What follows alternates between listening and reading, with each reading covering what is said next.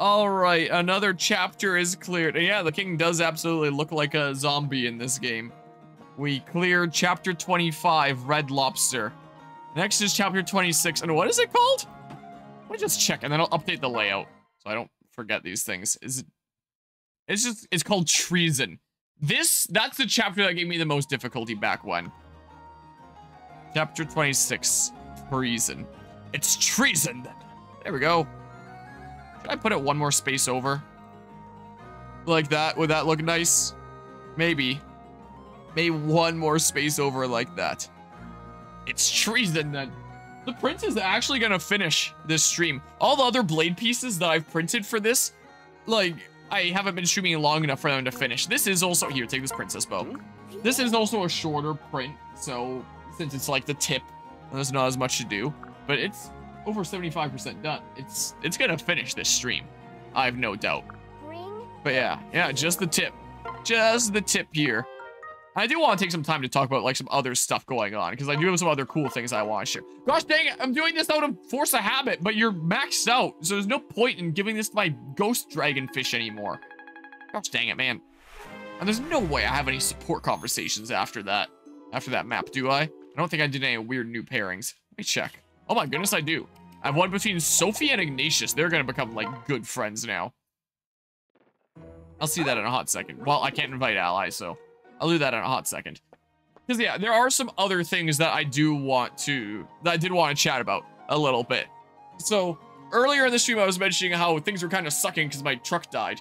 But there's actually some cool things that I have going on that I can share too. So my dad's birthday is coming up towards the end of the month. And around the end of the month, we are going to take the other antique truck in the family, the 1949 Mercury truck, to a show and shine, is the plan. There's going to be a big event going on there. I can send a picture of it to... Oh, I've already sent pictures of it to myself earlier. Let's see here. Maybe... What's a photo that doesn't show, like, any names, like any nameplates on the dash for a show and shine event? I guess this doesn't. Yeah.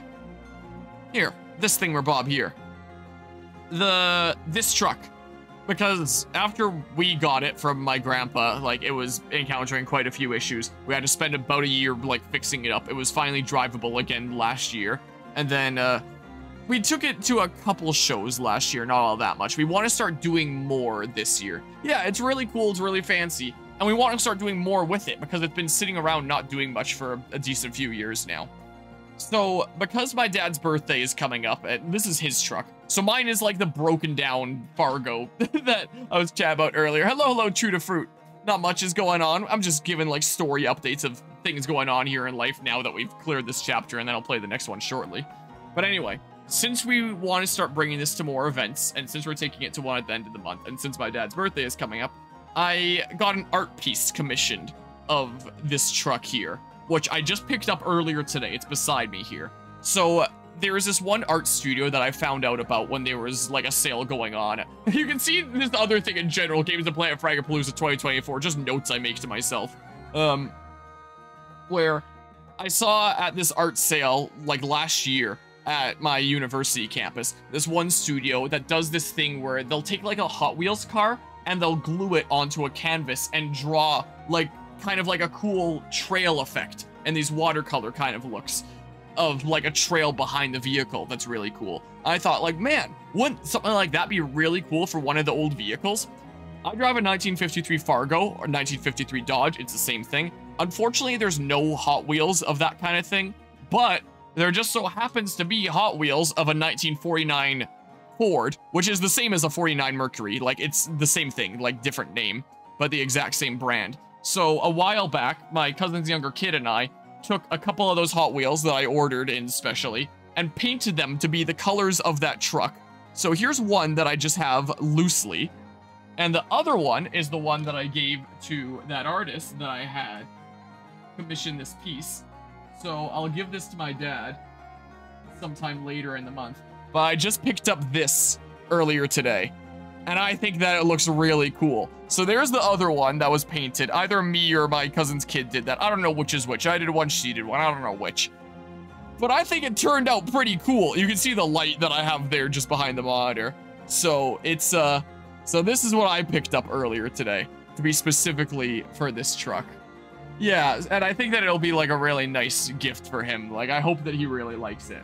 So this will be that, and I'm really looking forward to seeing what his reaction is to this. So when we go to a show at the end of the month, we'll probably take this with us, and then we can put it like in the cab or open the hood and rest it on the engine or something like that, and then people that are going through the show and browsing vehicles can see this right next to the vehicle that it's all about. The vehicle is painted to look just like it. Gosh dang, I'm holding it on the wrong side. So that's really neat. That's really neat there. You can even hang it because it has that there. So I'm just gonna leave it in the bag here for the most part for now, but I did want to show that this stream because I think it's really, really cool.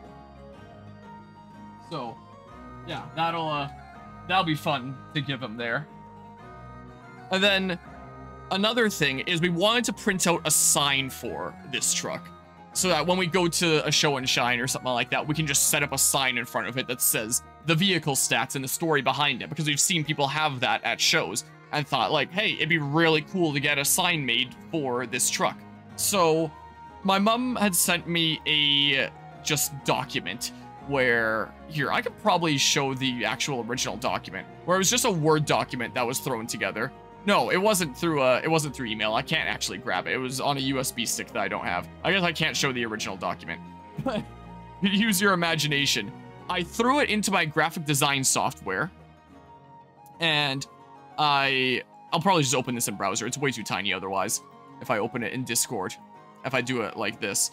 So I was just given this Microsoft Word document where it's just like, type like what the truck is at the top, here's all the stats, and then here's the long story about it, and there's like a couple pictures, but just like on a generic gray background on a Microsoft Word document, and like a very typical like standard Word doc looking thing. It didn't look all that nice as a sign.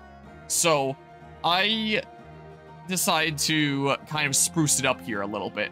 There was two different backgrounds that I was electing for. Maybe I'll actually pull up the other one, because the one that I did just pull up there kind of doxes where my lake cabin is at, and let's not do that. So this one doesn't dox me, so yeah, let's do this one, even though this isn't the final version, where this is what I designed here. Hey, look, there's a whole bunch of like playlists and things there of stuff. I don't know. I wouldn't be able to tell you. But here, if we turn this off for a hot second here, I can zoom in. So I decided to browse around some of the signs I took pictures of at a show that I was at in Texas when I was down there about a month and a half ago now, something like that. And there was this one that had like a PNG of the truck itself that was on top of like a semi-transparent background that listed some of the information. I was like, that's really cool. I want to do that. So that's what I did. Oh, I guess this also isn't like the final thing. Like I changed this to like an uppercase U later, stuff like that.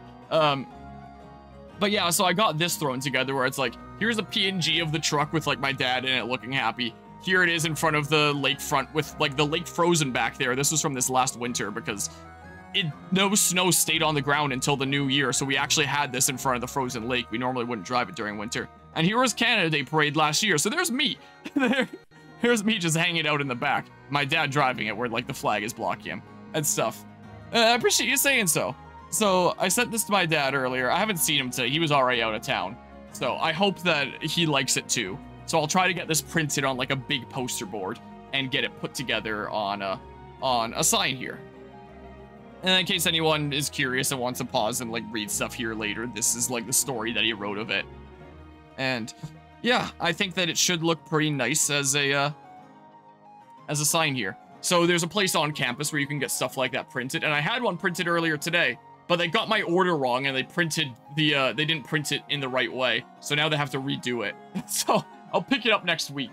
So we'll take that to this show and have a nice sign in the front, and we'll take the canvassy art commissioned thing, whatever you want to call it, the driving painting thing. So yeah, there's not so great news in regards to my old truck, but there's some pretty cool, exciting news in regards to my dad's old truck, at least. So at least there's cool stuff going on for one old truck, even if not for both. But yeah, material getting printed on. I believe it was a satin photo paper, and that was what they printed, but they were supposed to mount it to a coroplast, I believe it was. And they didn't mount it to a coroplast, and they were just gonna give me like the tube, like the big roll of the thing. And I was like, this isn't what I ordered. I wanted it mounted to the thing. And they were like, oh, yeah, whoops, I guess we'll have to reprint it, and you're probably gonna want to make the borders bigger because they were saying that when they put it on the coroplast and then they cut out the borders, there's going to be like a decent bit of the border cut off. So they told me to just like go change it, make the border a little bit thicker, like this black area, so that it doesn't cut into like the red here when they do that. So I went back to my office on campus. I made this like a decent smidge thicker. I did what they told me to and sent it like back to them in the email of like where they'd emailed me before of like your order confirmation. I sent it back to them and said like, hey, here's the updated thing. And they didn't respond to that. They didn't say that they were working on it. They didn't say received or anything. And I'm concerned, but I'll follow up about it next week and see what's going on there. Like, it's not a rush. This will be at the end of the month that this needs to be done. So it's not a major rush, and they usually get it done like same day there. So if I need to figure it out next week, then I'll figure it out next week, and it's not a super big deal. But yeah, it should look really nice, and it'll be really cool having this sign and this canvas here. So should be pretty neat. And then maybe we'll mount that coroplast, like a wooden plank or something on the bottom to keep it in place. Or just get like another coroplast sheet to mount to the back and then put like a hinge so I can fold out into a V and stand up like that or something. I don't know. I'll figure it out. Maybe do some arts and crafts and do some cool stuff for that. So those both together, I guess, will be like a little bit of a birthday present for my dad, you could say. So that's neato there. And that was a thing that I wanted to share. Some updates as of today. And then the other cool thing, because I sometimes give a lot of life updates in some of my playthroughs, at least my long playthroughs that are going on across a long period of time. And that's definitely Assassin's Creed Odyssey, and Fire Emblem is another one of them. So I usually like to try and give like updates to different life stuff when I'm shooting Fire Emblem. So here's cool stuff that was going on with grafting recently, because I haven't streamed this in a little while. And this is probably new to this series, I think. I was experimenting around with grafting this year, and one of my plum grafts is already flowering, so it might get fruit this year, despite the fact that this little stick only just healed on, like, not that long ago. So that's pretty neat. Still a very young tree here, and I put on a few different things, and they're growing like crazy. And this image was from like a few weeks ago now, so who knows how big this is by now. Like, it's insane. This one hasn't grown as much. This is the one that's going crazy. Was grafting when you combine two plants together. So essentially, I wonder if I have any pictures of my process here. Let's see, I can post some pictures of my process because I was doing some earlier today. So you can combine two different varieties or two different species as long as they're genetically close enough. And then when you combine them, so you can see the bandage here, they'll both realize, huh, I'm injured. I should heal. What's this other piece? This seems pretty similar to me. I'm gonna heal to that. And then they fuse together and they become one thing. But the two grafted things will remain true to their type. So this is, I don't know what type of plum this is. It's just whatever grew here from the roots of the old plum tree. But this is a Pempina plum. So this tree here will make the plums of the type of tree it is, but any branches grown from this will make Pempina plums.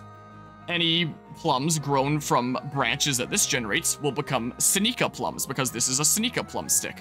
Any not plums that grow from this will actually be plum apricot hybrids, is what this actually is, which is apparently, according to the internet, more apricot-like, but with plum aftertaste, is what I hear according to the internet. And if I get some to pick later this year, I'll see what that's like. But I was doing some earlier today. July is apparently the latest that you can do it. So I can just post like an example of a cleft graft here, which is all I've been doing. Let's see. So one good example of that would probably be this set of 3. Yeah, so I'll post that into plants and then scroll to the bottom. So if I press this, my hotkey to turn that on and off, and scroll to the bottom, this is like what I did earlier today. So I go to the parent tree, cut off a branch horizontally like that, take my knife, cut into it like that to make a V, take this stick from a completely different type of tree, cut it down to a point, shove it in there so that there's contact between what's called the cambium layers, which is where the tree like transports nutrients and all that. So make sure that there's contact between the cambium on both them. Then wrap it in grafting tape so that it seals in any moisture, so because this doesn't have any roots of its own until it heals. So seal in the moisture so that it doesn't dry out and die before it heals. And then I just put on a little bit of electrical tape just so that the grafting tape doesn't fall off, so it just keeps it in place. And you can see that this stick is starting to wake up. It's been in my fridge for a while. This is a September Ruby apple, and this is my almost crabapple tree. Because crab apples, they're not exactly very nice. My Oma grew this tree from a seed. It's really cool. It's a really nice, pretty tree. But what are you going to use crab apples for? I made some crab apple muffins last year, but the thing gets covered in crab apples, and crab apples are just kind of not super great. So if I put other apple types on here, I'll get some tastier fruit. But yeah. No, that would be through crossbreeding, would be the case. You put a stick on there, and it'll just make purely like what it is. So this is a September Ruby apple stick put onto a crab apple. It will only make September Ruby. Yeah, that's a thing that you can do. It's been around for, like, it's one of those things that's been around since, like, forever, but is a pretty niche kind of thing. And it makes you wonder who's, like, the first person that discovered that this was a thing that's possible. So, yeah, this is the crab apple. This is a September Ruby stick. So this branch, when it grows into a branch, this is a tiny stick right now, but as it grows over years into a full branch, if this works here, then this will only make pure September Ruby apples. Just like the main tree here will only still make crab apples, since that's what it was programmed to do genetically. Like, the DNA in this stick tells it to make September Ruby apples, so that's what it's going to do. It's not going to be like a hybrid. If you wanted to hybridize them, you would have to cross-pollinate them and then get the seeds from the new thing and then plant the seeds. And then you would have like a new hybrid. That way is the case. So, this was one of the graphs that I put on here. Yes, you can indeed. And that's what I want to do with this tree. This is only my first time grafting. I wanted to just kind of practice this year. So most of my grafts failed. Like, I might not have done it right. And maybe I should just switch to a different layout here where it's a little bit easier. Here, let's see here. And then display capture from here. Yes, you can indeed. And I want to slowly turn this tree into a multi-variety tree. Like, put 1 or 2 new things on, like, every year. And just turn it into, like, a whole multicolored mishmash of different apples and stuff. So, this is another one. This is a Red Wonder apple. And a Red Wonder apple is one that's red on the inside. I can find a picture of it here. Whoops, Red Wonder apple. Red Wonder apple. It's like one of my favorite kinds of apples. It's so cool. It looks like this. Apparently, it's really popular in ciders because then you get like natural red coloring without needing to add anything artificial to turn the cider red. So apparently it's really popular in that. The only one that I ate, it tasted kind of sweet. I liked it, but I only ate one and they're smaller apples, so I don't have the best frame of reference here. But at this grafting event that I went to buy sticks, there was Red Wonder sticks. I was like, oh, I gotta buy a Red Wonder stick. So I bought a Red Wonder stick. I grafted it on there. You can see how, like, here's the color of the crab apple, where it's this light brown kind of bark. And then the Red Wonder is this super dark, like, completely different thing. And the leaves are completely different, too. Where it's like, this is a crab apple leaf. This is a Red Wonder leaf. And they're kind of fuzzy. They're kind of fuzzy and interesting feeling. So, yeah, this is starting to grow into its own branch. And if it becomes, like, a significant part of the tree, it becomes, like, a pretty decent branch. That'd be great. You can see there was another one that I did here. This one didn't work. This one didn't grow, so I guess I didn't do it right. I'm still a beginner to this. This is only my first year grafting, so most of mine have failed. But this one worked, and I'm really hyped that this crabapple tree is going to start growing apples that look like this as this branch continues to grow. That'll be really, really nice. And September Ruby apples, too, because one of my ones that I did, like, way earlier took. I put, like, 4 or 5 different things on this tree this year, and only 2 things took, this and the September Ruby. And the things I was showing pictures of trying to do here earlier today is other spare September Ruby sticks that I had where they were starting to open up, so I saw they were still alive, and I was like, oh, let's just try putting it on and see if it works, and I'll see if in a few weeks it continues to grow or if it dries out and dies. We'll see. So, there was that. I grafted to the plum tree out at the lake because we used to have 2 plum trees. One of them got eaten by a porcupine and died. The other one just never seemed to do all that well and died. And you can see the stump of this old one here. But this one is a kind that suckers from the bottom. It sends up new trees. So this is a new tree that grew from the roots of the old tree here. And I have no idea what this is because a lot of nurseries will actually graft. They'll put whatever fruit you want on the top, and then the roots will be whatever is like the best roots for like that kind of tree is the case. Have a different scion and a different rootstock.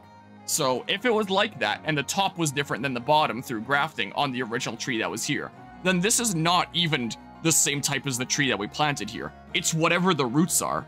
And it's still a young tree. It hasn't flowered, it hasn't produced any fruit yet. And I have no idea what kind of plum it is. I just know it's a plum tree. But it probably can't pollinate itself because there's only one of it. And most plum types can't pollinate each other. This type here, Seneca, it can pollinate itself, apparently. But most need 2 different types to pollinate itself. But if I just put multiple things on it, then it'll pollinate itself because there's all this genetic diversity. But yeah, had a plum tree in your childhood home, didn't produce a single plum in the entire decade that you lived there. Oh geez. It could have been an ornamental plum, or it could have been that it needed a different plum to pollinate it, potentially. Because that's nature's way of forcing diversity, is hey, we need 2 genetically distinct things to come together to make new seeds, so that the seeds are for sure a brand new variety, and then that's forced genetic diversity and helps with evolution and all that. So, like, Pempina needs a different type of plum to pollinate it. The other tree that died was a Pempina plum, and so I wanted Pempina plums again, and now we're getting Pempina plums again, which is really nice. So, looking forward to eating those again one day. And this tree should hopefully pollinate the flowers that appear on here. I was surprised when 2 flowers appeared on here. I don't know if there's anything nearby that can pollinate it. If anyone else has like a plum or an apricot tree in the village. Maybe, hopefully. I'll find out the next time I'm out there and see if there's little fruits. Or my parents are out there right now. I can just send a text and say, hey, are there tiny little apriplums or plumcots or whatever the heck on there? Whatever you want to call them. Pluots. There's so many different names for them. But it's a plum apricot hybrid. So you can combine different species if they're close enough. So on a plum tree, you can put on apricots, peaches, nectarines, sometimes cherries, because they're all stone fruits. On citrus trees, you can combine different citrus. So you can combine like lime, lemon, and oranges onto one tree. But yeah, not right now. It would have to be tomorrow. Would be the case. But I would be curious to know if we would get some fruit this year. But one of my crazy things that I was posting earlier, like just a couple days ago, these are my tomatoes, and they are massive. So they're called tomatoes because they're a combination of tomato and potato. So I had a whole bunch of tomato plants that were growing nice, big, and strong, and then I put some potato tubers in these buckets to just grow into potato plants, and they did. They made all these potato stalks, and then when they were a decent size, I cut off all the potato stalks, I cut some branches off my tomato plants, and I shoved them in the potato stalks, and they grew, and now it's like this crazy bushy thing that looks like this, and it is growing faster than my actual tomato plants. So it looks just like a massive tomato, but underground it's potato. So it'll make fruit above ground, and underground it'll make potatoes, and it is going crazy. It has just started to make like the first tomatoes just over here, and there's flowers appearing everywhere, so it'll start to make a lot more tomatoes. And hopefully, at the end of the season, when it's time to pull this up from the ground, there will be potatoes under here. That's the hope. We shall see. I mean, you can kind of see here where they're grafted together, where it's like, this is a potato stalk here, and then that's a tomato stalk. And I had to label them for all the different tomato types, because I put multiple different tomato types on each potato. So here's like some yellow tomatoes. I shoved 2 tomatoes in this one, and it took. There's an indigo rose, which is a type of black tomato. Better bush, a type of red one, another yellow one here in the middle, and then I put a beefsteak one here, which is a massive tomato, which I don't know if it'll have the energy to produce that, because producing both tomatoes and potatoes takes a lot of energy. So apparently I shouldn't expect the yield to be super high. It's at 85% done on the print. So that is the grafting updates there. There's this one tomato plant at my Oma's place that is now getting ready to develop tomatoes on the roof of the garage. It is insane. It's got flowers up there now, and craziness. I'll be the only one that can actually reach those tomatoes.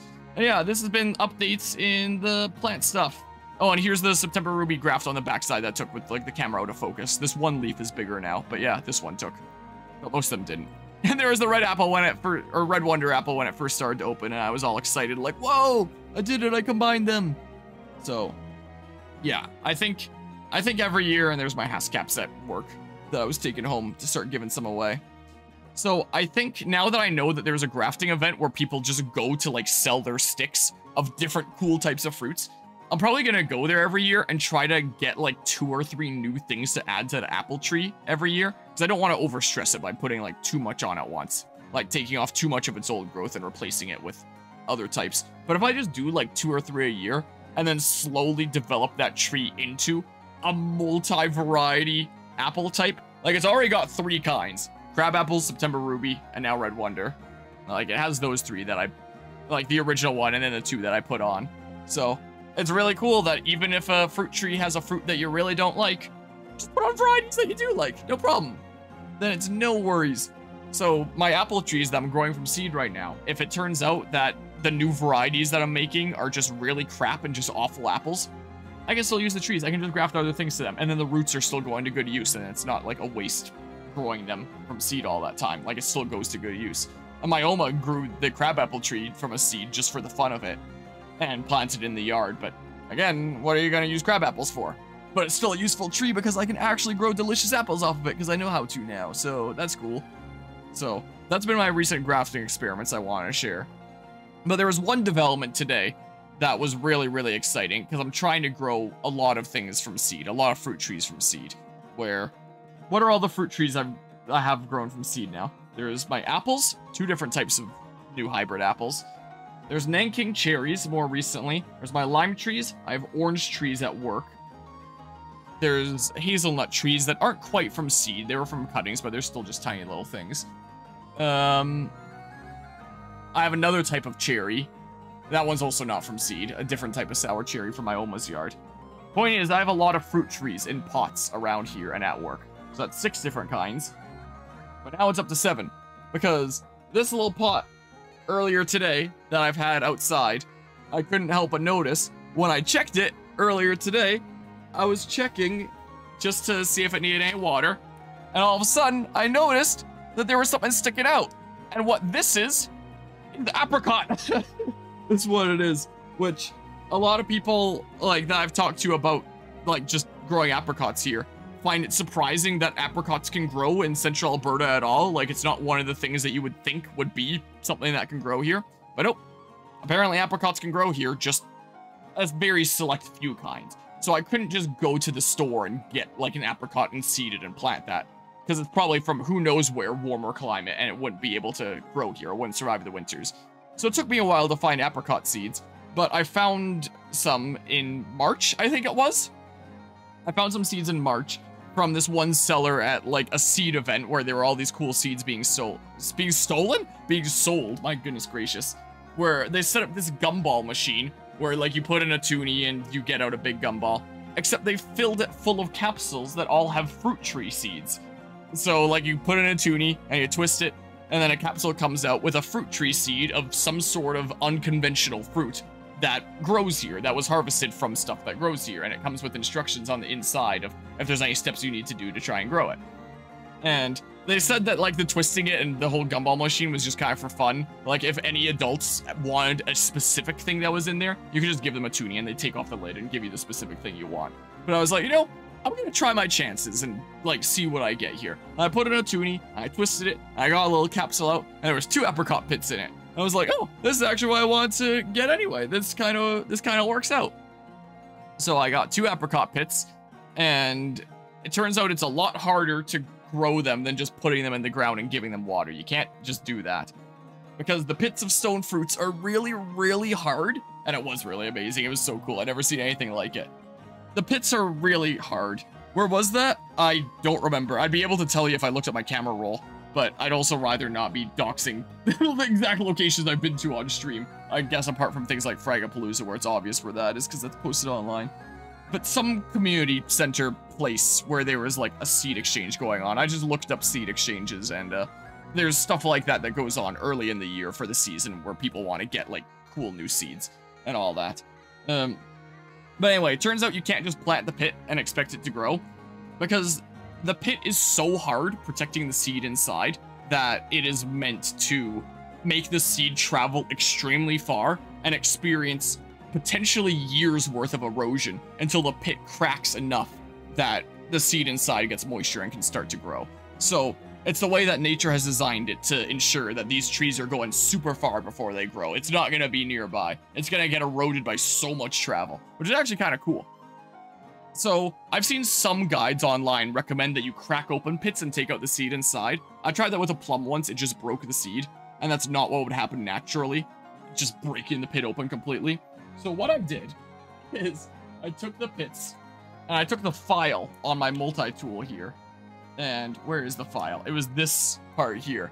I took my file, I took the pits, and I just scraped there while watching YouTube for so long, mimicking years worth of erosion within the span of like an hour, until there was holes in each of the pits so that water could get through. I soaked them in water so they would start to absorb some moisture, and then I put them in my fridge for 3 months to mimic winter, because stuff like that is evolved to wait until a cold period has passed before they sprout, to guarantee that they sprout during spring. Because otherwise, if they sprout in like summer or fall and then have part of a season and get snowed on, then they're probably going to die because they're not established enough yet. So they wait until it's for sure spring. So I had them in my fridge for 3 months to convince them it was winter when it wasn't really. If it was still winter outside in March, I would have just put them outside and they could have done it naturally. But it wasn't quite that time. I wanted to sprout these sooner, so I put them in my fridge for 3 months. I only took them out a week and a half ago, something like that, maybe 2 weeks ago, after it had been exactly 3 months and like they were ready for planting. So I filled the container here. I put one pit on either side, so who knows, the second one might come up yet. And after, yeah, it's a complicated process to do it. You would think just pit in the ground, give it water, and it would grow, but nope. You gotta wear it down, gotta give it moisture, gotta make it winter, whether that's actually naturally outside or just in the fridge. Take it out, and then you can plant it. And I wasn't sure after all those steps, like, hey, will it work? Will I be able to do it? But hey, I have my seed-grown apricot. So I didn't see this up yesterday. I only just noticed it earlier today, so it's still extremely, extremely young. But I'm growing an apricot from a seed, and one that was like from a apricot tree that was here in the same city, so I know it can live in this climate. So I'm kind of looking forward to growing my own apricot tree from seed and planting that one day and being able to pick apricots from it. Is the case. So yeah, so that would explain that. For cherries, you might not need to like do the scarifying of scraping them down, but I do need the cold period, is the case. I sprouted several Nanking cherries where I just had them in the fridge for X period of time. I have a whole bunch in the other room there. I could always grab some. I have 5 extra now, I think, basically, because I got a whole bunch that came up. Was kind of the case, where I had them in the fridge for 3 months, and after a couple months, some of the pits started to open up, and you could see like a root coming out.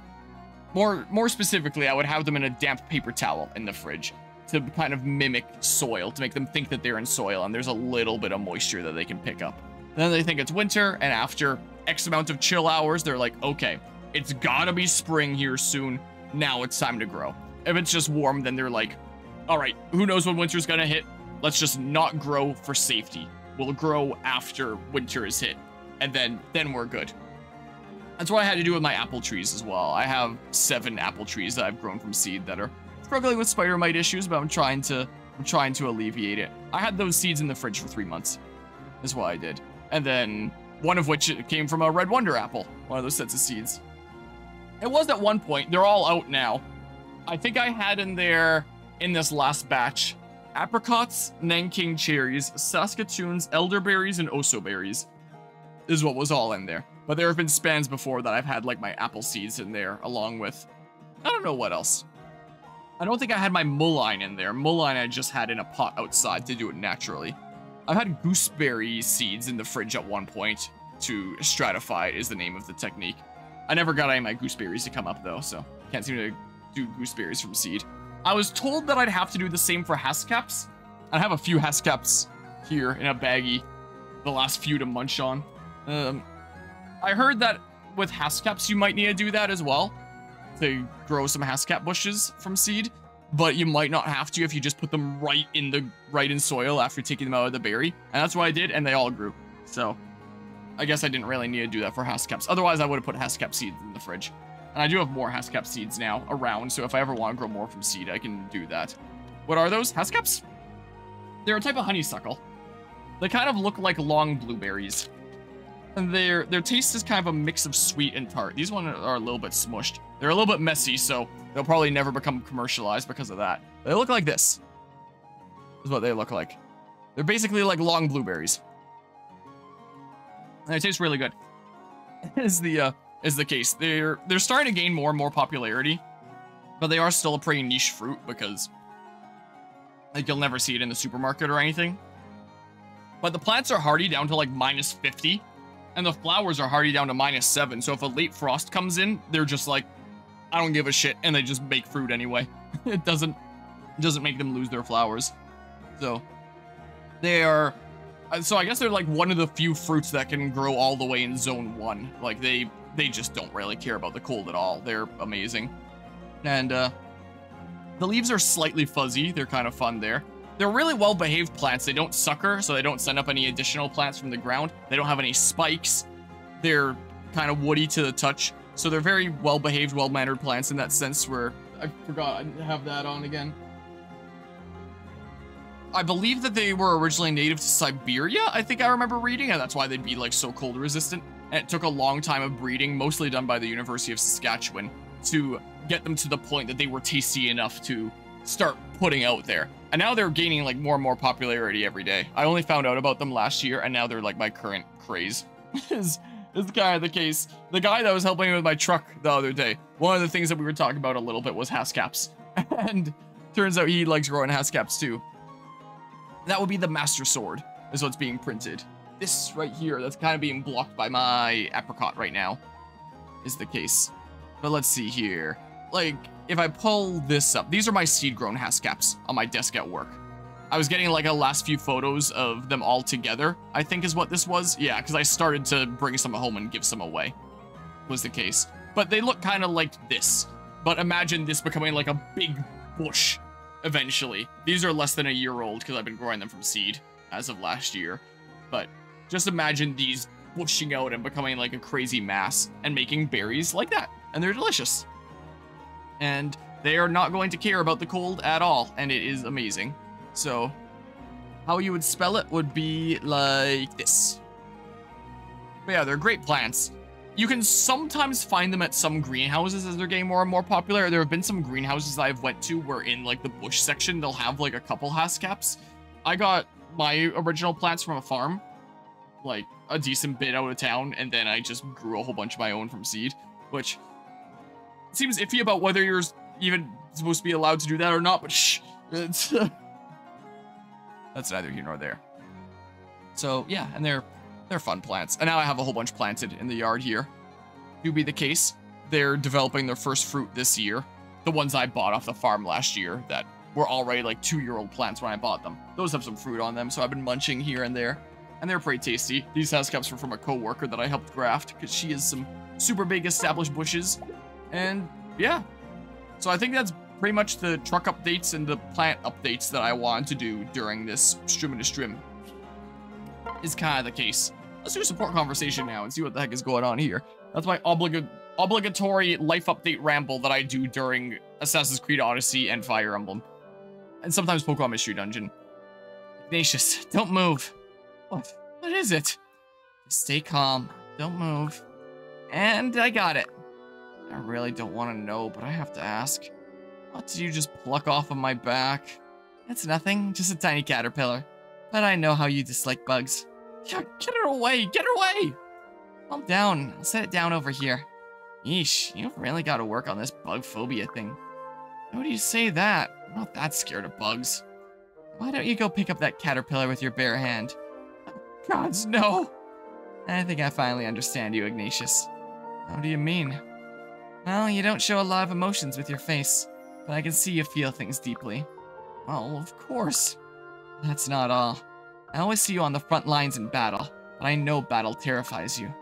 You must really treasure your friends to put yourself in the line of fire like that. Well, I don't know. And you're also really modest. If you say so. See? You're making such a scary face, but I can tell you're happy. You're quite perceptive. Maybe you do understand me. Be one of the first. There we go, there's support conversation. Those Fragapalooza exactly heard about it from a friend, but didn't really explain it much. It is a LAN party that goes on for 4 days here. No, I don't have a tab open for that still. Here, let me do this layout maybe. Oh, let's have the chat glitch out there. Display capture, and then the print can be going on above there. It's a 4-day LAN gaming event that goes on in the Leduc Rec Center. It's August 8th to 11th this year. I'm gonna just look up Fragapalooza and go to their site. So, the gym space, or one of the many gym spaces in the LRC, Leduc Rec Center, is just filled with people, usually several hundred here. We'll see if this ends up getting filled up more here. But this is a gym space here in the Leduc Rec Center. And these are the seats. If you buy a ticket to Fragapalooza, you get like a table spot. I grabbed this one right next to the stage so that it's easy to run my Smash tournaments and stuff this year. And at the table space, you get, I believe it's 3 power outlets, an Ethernet cable, and then that table spot. And it's like, do with it what you please. It's expected that you bring in your own computer, like, which most people will just bring like their full-on desktops and a monitor. And yeah, it's almost done here. That makes me wonder if I should start printing something else this stream, because there'll still be time. Yeah, you bring in your desktop, you bring in a monitor. I think streamers like me that are streaming stuff for the event can bring in 2, but most people are recommended to just bring 1 because the power draw when this many people are in here. I mean, we'll see if the seats fill up a little bit more. I do hope they fill up more. Like, the red seats are all the taken ones. Do be the case. And then just game there for like 4 days, from Thursday to Sunday, is the case. Some people go home during the nights and just sleep there. Other people have, like, places booked to be able to go and sleep. Some people just move their chair back and sleep in their chair. Some people, like me, sleep in their vehicle, is the case. You sit in game and there's events and stuff that go on. Also, do I have a... Way up. There was when I had my tent in the back of the truck. There's all the carburetors up here. It was. This is what I did at Fragapalooza last year. I just slept in the back of my truck. This is what I did in the tent. It was amazing. It was actually really comfortable. 209 seats so far. Wait, for like booked? There's no way all the red adds up to 290. You probably just mean like how many are available here. And these are only going to be used if like it comes down to it. This is always selected as like overflow for like if we get filled here, then we'll go into these rows. These aren't available otherwise because it's meant for overflow. But there's events and stuff. I'm the guy that runs the Smash tournaments. And there's a lot of for fun events as well. Like we usually have like rock, paper, scissors tournaments. Or only early birds can select seats at the moment. Okay, I gotcha. So that's why it looks like there's a whole bunch of gap. Well, I really gotta tell my cousin's younger kid to move over already. I've already told her twice and she still hasn't done it. My cousin's older kid used to be here, but he moved out to go be with friends after he found out that they were coming. So, and I told my cousin's younger kid, like, either move next to me, or move next to your brother, or move next to your dad. I don't care, it doesn't matter. But if this is just filled up with, like, some rando, and we're separated like that, it's gonna be really weird. So, you should probably move over, and she still hasn't done it. I'll have to just tell her again, or something like that. Anyway. Yeah, there's all sorts of for fun events. Like, there's usually rock, paper, scissors tournaments. Sometimes there's paper airplane contests as well, where they'll just make announcements on the stage, like, there's this going on right now, like paper airplanes over in the hallway, and then you go out into the hallway and they have sheets of paper for everyone, and you can fold it up and just try to see how far you can get. The rules had to be changed after 1 year, where I think someone just crumpled it up into a ball and just chucked it. So, the rules have needed to, oh, that's the wrong thing. The rules have needed to be updated to, it has to resemble an airplane, and it's at the discretion of the judges, essentially. Yep, you get it for all 4 days. That's your table. That's your spot. You bring your setup, and you just game there for 4 days. And there will be people here to, like, make sure that no one's, like, sneaking out any equipment. Where's my Switch? Oh, I think my Switch is in, like, my work bag. But you can get stickers put onto your expensive equipment, like monitors and, like, computer and stuff like that. I'm sure I have stickers on the back of these monitors here that have like your frag ID, so whenever anybody's leaving with any expensive equipment, they make sure that the ID on the sticker is the same as your frag ID to make sure that no one's stealing anything. We've never really had any major issues with theft. Like with my Smash tournaments that I do, I'll just leave the controllers out and go do other things. I've never had a controller stolen or anything like that. I thought I did last year, but it turned out Guzma had it all along, but I thought it was stolen, but it was accounted for, luckily. But anyway, I run the Smash tournaments. Here's my playlist for Fragapalooza last year, so you can get kind of an idea. Guzma picked up this Elite Trainer box, and he was like, oh, how about we do an unboxing on stream? So that's what we did. So you might be able to see a little bit of the venue here. So yeah, here's the Leduc Rec Center in the background there. And this is still at, like, the beginning of the event. So you can see people here, like, getting their computers set up, getting ready to game. Here's Guzma and I, like, big chilling out. I was wearing my glasses. I was in nerd mode, and we were doing Pokemon card stuff. I've only done like twice on this channel, I think. So there's that. And then if we go to the Smash tournaments, it looks like we were playing some Octopath Traveler. Yeah, and then here's the Smash tournaments. I'm the guy that runs the Smash tournaments if you want to come and play in Smash. but my setup was pretty far from the actual stage where it was being run. So you can see me kind of coming back to my setup here to commentate. So I come all the way over here. This is the free-for-all tournament. We have a free-for-all tournament, a doubles tournament, and a singles tournament. So there's something for everyone. There's the free-for-all, mash and have fun. Anyone can, like, do pretty decently well and have fun there. There's the 2v2s where it's like, hey, a big local LAN event like this, go make a new friend, have fun. Why is this display capture zoomed in? This one, that's a normal thing, jeez.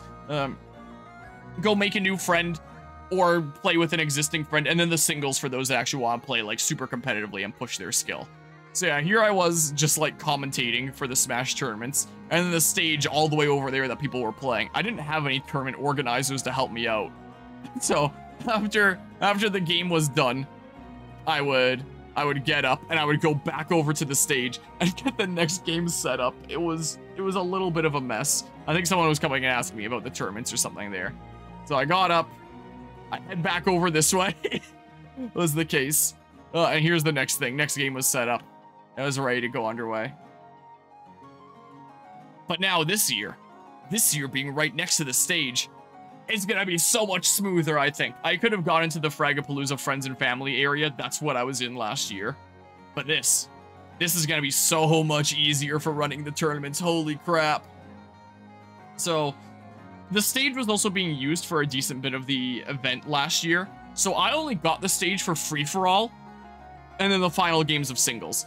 And my stream, like my stream here, was only set up connected by cable to the stage. It wasn't set up to the little impromptu area that was set up. If I go to where I was chatting with the frag president here, just to pull up a picture, this is the setup that was here last year, and it blocked a major lane for traffic, like both coming this way and this way. It looks like the up and down is this side this year, so that's a little bit better. But still, it sounds like I could use that area again this year if I wanted, but I think I'm gonna be good just figuring it out in this area. Like, if people need to play at, like, my desk, then fine, whatever. But, and it sounds like the stage doesn't really have much booked this year, apart from the opening ceremonies and the closing ceremonies. Yeah, they might slot other things in. So it sounds like I can just have the stage when I want to use it. So I'll do the Smash free-for-alls on Thursday, and then doubles and singles I'll do on this Saturday. Last year I had free-for-all Thursday, doubles Friday, and then singles on Saturday. But then when I found out that Overwatch was going on Friday, I lost all my players because everyone was playing in Overwatch, and we had to reschedule it to Saturday. Seating is on GTD, then seating here is where you find it. And then you can find, like, the floor plan. And if you click 23 in here, you find me. Is the case. Sorry, you are wrong, clan. Oh, for, like, reserving a seat and stuff. Then I gotcha. In that a case. But yeah, so, like, there's all sorts of tournaments. There's going to be an Overwatch tournament for sure. I think there's going to be a Counter-Strike tournament as well. I don't think it's posted yet. But why am I opening a new tab? I can just do this. So I think the only one that's posted right now is Overwatch. Like, we're still figuring out the exact time slots that my Smash tournaments are going to go on. I can confirm to you that Smash is going on because I'm the one running it. So that'll be going on. This is going on Friday, so I'm no longer doing a Smash tournament on Friday because I know I'm going to lose all my players the moment that Overwatch starts because all the Smash players also play Overwatch. It's kind of the case, so doubles and singles on Saturday. I'll do them, like, somewhat back-to-back-ish. But yeah. Yeah, it's a little bit crazy trying to run a tourney. Hey, I learned my lesson last year, where the doubles tournament started 1 hour before Overwatch last year. So on Friday, we got, like, doubles going for about an hour. And then an hour in. Look, it's almost done here. Then after an hour passed, and they announced Overwatch is starting, I just lost all my players. Everyone dipped. Everyone was gone. So this was my little impromptu spot because I couldn't use the stage where I was running Smash, and then everyone was gone when when Overwatch started. So I had to make the executive decision to make the announcement of, hey, we're pushing doubles to tomorrow. We're doing it on Saturday. This time I'm thinking ahead, and it's just gonna be scheduled Saturday. Right now I'm kind of leaning towards Saturday doubles 1 to 4, and then like singles 5 to 8, something like that, ish. ish. We're figuring it out. And then it'll be posted here. And I think Counter-Strike is going on as well from what I've seen on the staff schedule. Spoilers, I guess. So, yeah. You play Smash? Glad to hear it. Because, yeah, the more the merrier. So, yeah, we'll do the free-for-all after the opening ceremonies are done. So that'll be, like, Thursday at 9. And then, yeah, doubles and singles on Saturday. But, yeah, so this is just my playlist of all my game stuff that I did last year. I was playing a decent bit of Pikmin. I was playing multiplayer stuff there. You can see late into the night. Some people just game through the night, is what some people do. So you can see there's lights out there. Some people will fall asleep in their chairs. Some people actually set up bedding over here. And then they sleep, like, up there on cots and stuff. So that's another thing that some people do. I've always just slept in my vehicle. That's been what I've always done. And here I was playing with Finn and Guzma and Big Chillin'. So it's fun to, like, play some multiplayer games there with friendos and all that. And then I have, like, the venue cam to show what's going on in the venue. I think this must have been in the morning. It doesn't look like there's many people here right now. Oh, more people are coming in and sitting down. I stream a lot during Fragapalooza. It's kind of the case. So you are expected to, like, have a seat to be able to be let in. Have, like, your little lanyard badge where you have a table spot. Like, I've invited friends before to say, like, hey, if you just want to come and play some games, come and play some games. But I might be able to easier get away with that because I'm, like, I'm not counted officially as staff, but I come to all the staff meetings, so I'm, like, basically staff, but not. And my cousin who is staff is so confused about that. He's like, yeah, I don't know why you're not staff because you're in all the staff meetings and running things. So I think because I'm in contact with other staff, like, I have a little bit more leeway and be like, hey, can I have some people in here? Or maybe have them help me run the tournaments and stuff. But, I think normally you're supposed to have a seat. You can always ask that in the Frag Discord and ask if it's possible to have people come and visit. Because it's not really a lot of space at a single table setup. If I go back to Mario Bros here. Why is it called Sony Intensifies? I don't even remember. Oh, this is why we had space, because they had their own table spots. So Guzma was next to me over here, and then Finn was next to me over there. So we had, like, a decent bit of space to be able to scooch down. But one of these table spots is not a massive ton of space. You have enough for, like, monitor, keyboard, computer on the desk if you want it there, as opposed to under the desk. But not really a whole lot else. And, like, places to put food and stuff like that. But it's not a massive ton of space there. Like, I wonder, if I send to myself, let's see here, like, a photo of the venue just for my camera roll last year. Let's see here. All albums, recents, and I scroll way down to August of last year, where approximately that is. That would be around here-ish very soon. Right? Did I scroll past it? Can't have scrolled past it, right? Nope. I have not. I recognize some things here. And then... okay, now I went past it. When Guzma and Finn were visiting. Here's some photos of the space that I can find. There we go. Are there any more? Nope, that's pretty much it for the actual table setups. Oh, and here's something else that I can post here. So if I go back to my thingamabob here, and then once that's sent, you have to bring a chair too. If you go to one of the Mega FPS events, they sometimes have chairs, like hard plastic ones, at the venue, like just at Fulton Place there. And also, I can show how I loaded up last year too. That's what I did. Because I was bringing stuff for a lot of people. Because I brought myself, one of my cousin's kids, Finn, and Guzma. So I packed up for 4 people, and I took 2 vehicles, my car and my truck, was the case. And I loaded both of those up to the brim. Hold on. So I'll find that photo too and post it and show what that looks like. So yeah, like chair, desktop monitor, keyboard, mouse. They don't provide chairs. You need to bring a chair. And it's a pain getting this thing up and down the stairs, but I manage it. A chair do be indeed important. Let's see here. When is the picture of how it's loaded up? Here it is. Should I black out the license plate on my Fargo? Screw it. I'm sure no one's gonna misuse that. Actually, no, wait. I have individual shots. I can just not use the shot that shows both of them and just do, like, individual shots that show them with their backs without showing any license plates. Cool. Yeah, so gotta figure out a chair. So anyway. This here. Here's Guzma, here's Finn. So, and then there was his little nameplate for his space. So, yeah, this was my computer here that I brought in. And then here's Guzma's space. We were still getting things sorted out, so this wasn't like 100% perfect. And then Finn's space, and then like the separation to like the next table here. This probably is smaller than it would normally look like. I think I was taking up extra space because I had like the 2 monitors set up as like the main spot for the 3 of us to game together. Hey, it's done. And to like stream stuff. Here he was working on his game there. And there he is messaging me like earlier that I'll check it out after the stream. So I think I was taking up extra space, so I think this is a little bit misleading. But like, here was my spot. So I mounted my microphone there.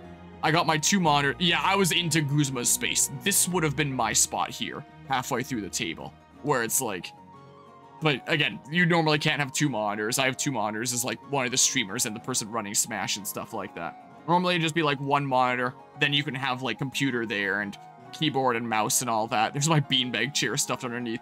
But I was taking up basically all the space with 2 monitors. I had my computer in Guzma's space. And then he had a little bit less space, and then Finn as well with a little less space. But this is what it looks like. And this was like in the morning or something like that. So everyone was like asleep or elsewhere, and all the screens were off. So about yay much kind of space. So it's not a massive ton, but it'll get you by. And then there's the stage over there, and I was somewhere around the middle. Was the case.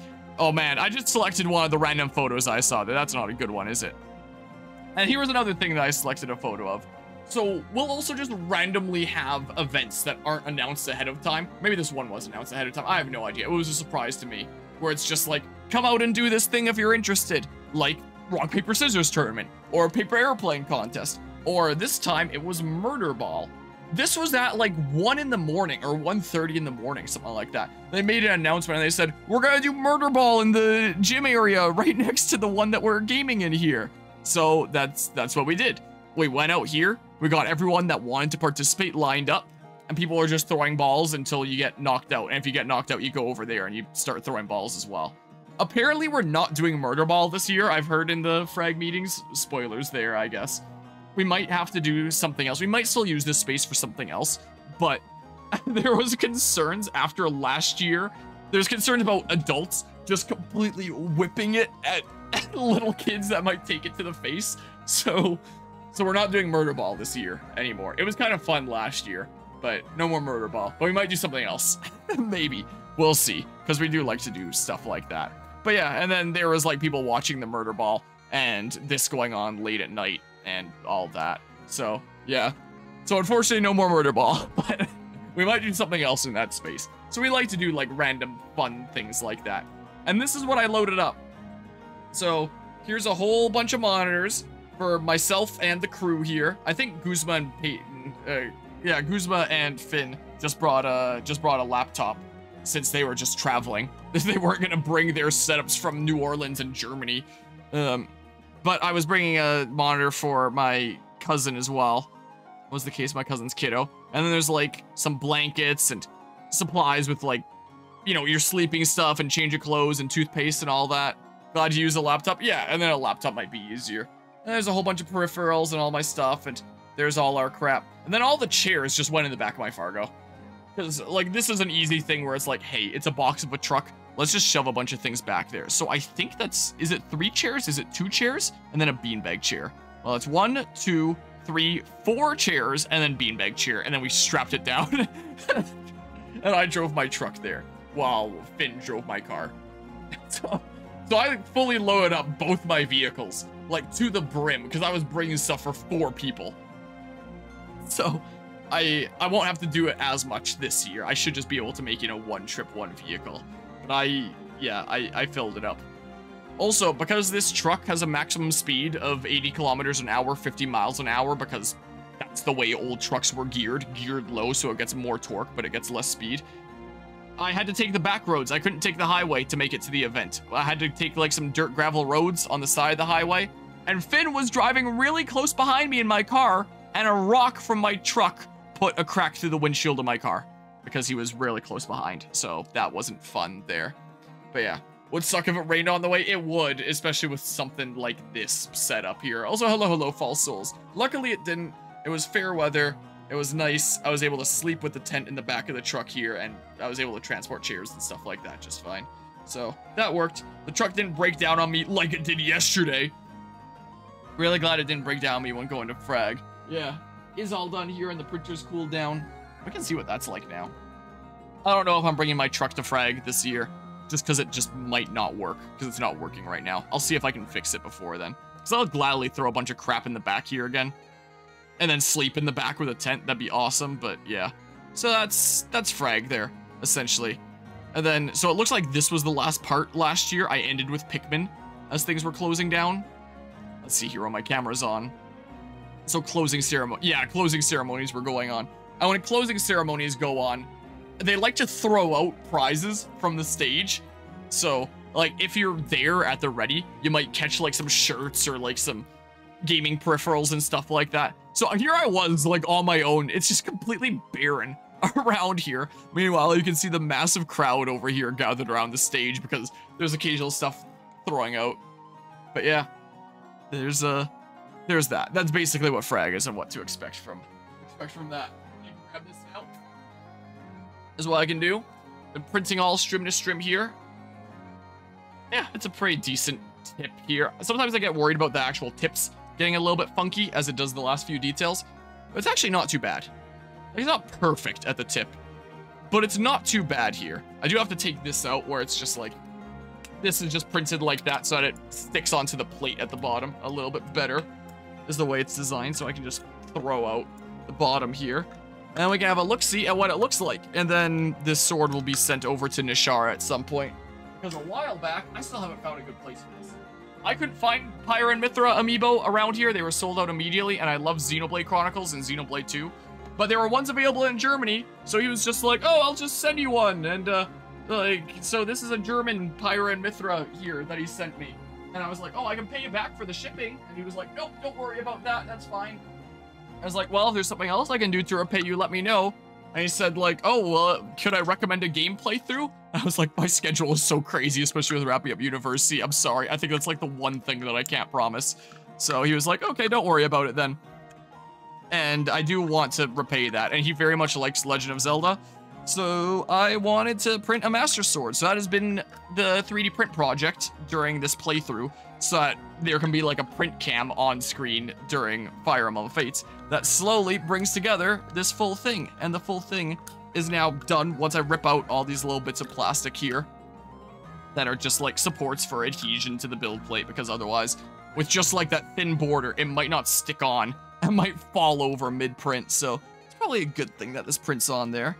So just throw that all out, and I'll grab the main blade. There we go. Mostly clean.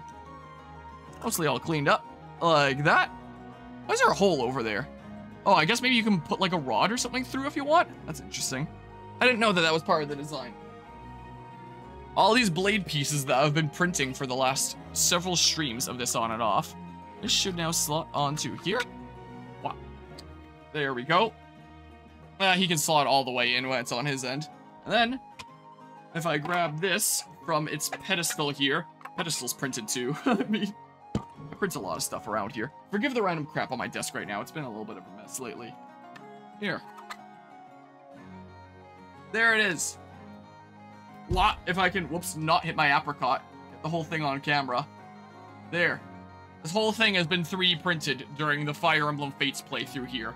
Very, very slowly. It has been a massive project, but it's a full-size Master Sword. It's just loosely fit together, like it's not glued. Because I cannot ship it like this. I'm gonna need to ship it in pieces. This is all glued together. Like, the hard part of assembly is done. And that can just ship as one piece. But I'll just ship the rest of these blade pieces separate, and then he can glue it, is the case. Or he can just leave it unglued and then put it in a pedestal like that. So, it has been done. Now maybe I want to print one of these for myself. Is what I might want to do at some point, because it is pretty darn cool. Or maybe I'll wait on that because I don't know where I'd put it. I don't think I have space for it. It's kind of the case. But yeah, it's neat.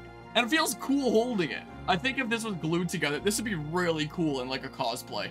It is a really, really long blade here, so it might be kind of awkward having it like a sheath or something like that. I think there is a 3D model for a sheath for this 3D model of sword. I think I saw one posted. But holy crap, This is already a lot here. My goodness. Oh, there's loose plastic all over the place now. Because there was one that I started printing a while back. It's back here. I think. If I grab it out. Yeah, this one here. I started printing it with a different plastic for the blade. I did like a light gray. I wasn't sure whether I wanted to do the light gray or this more silvery gray on this one. But this one, the original design is meant to like friction fit together, which means once you slot it together, like, which takes some effort to slot together, it'll just have friction keep it together.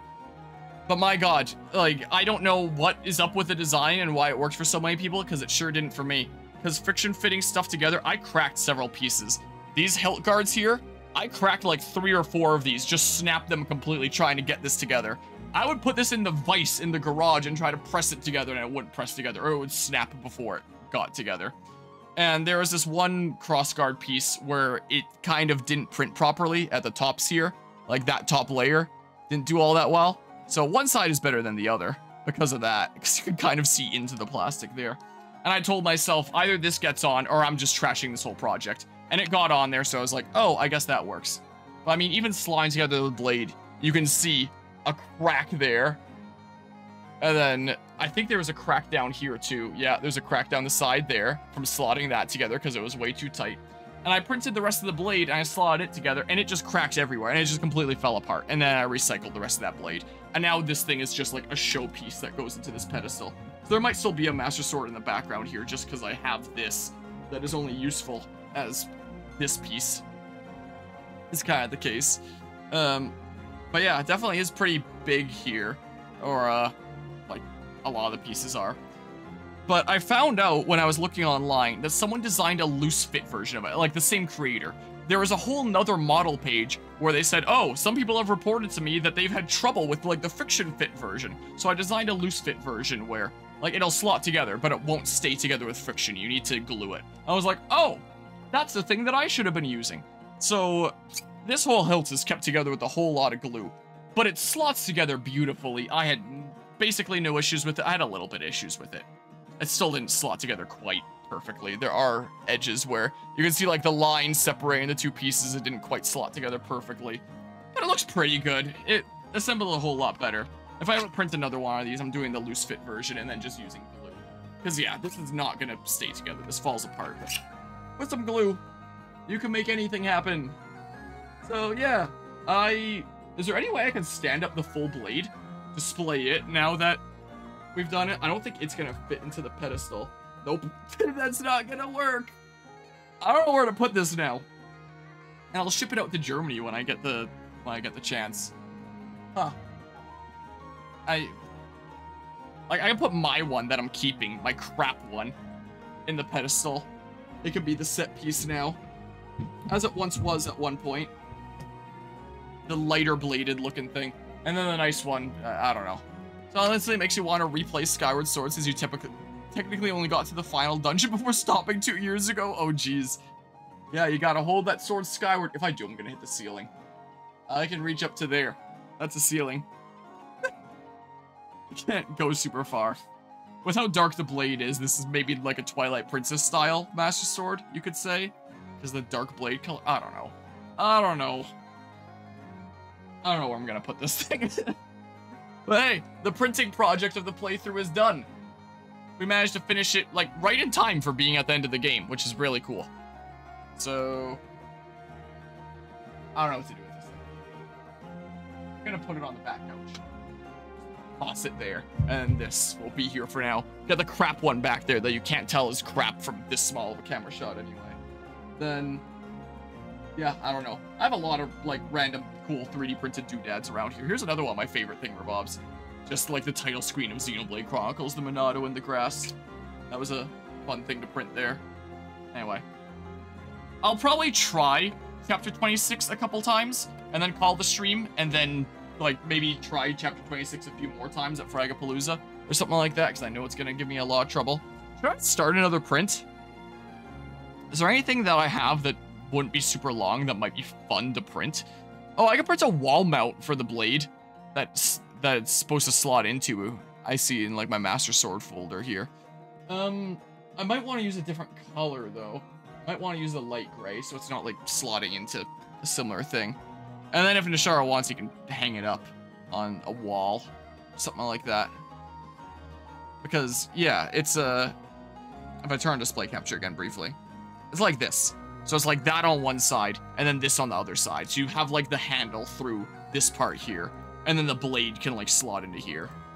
I could print that, maybe. Maybe I'll print it. Here, I gotta heat this up. That's what I gotta do. Try. I can try at least. Where did I put my pliers? I put them over here somewhere when I was talking about filing down the apricots, wasn't I? Then where did I put them? Oh, I put them on this roll of film here. That's what I did. Grab off the little drippy. Off this. All the bits of plastic. Print. Go.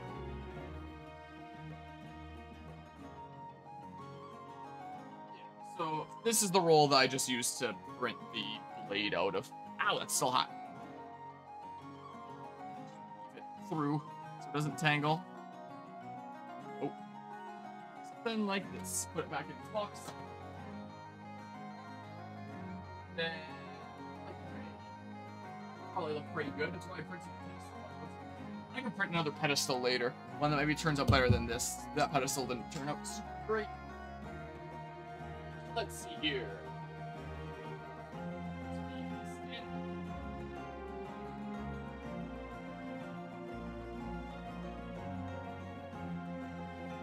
Now I can tell it.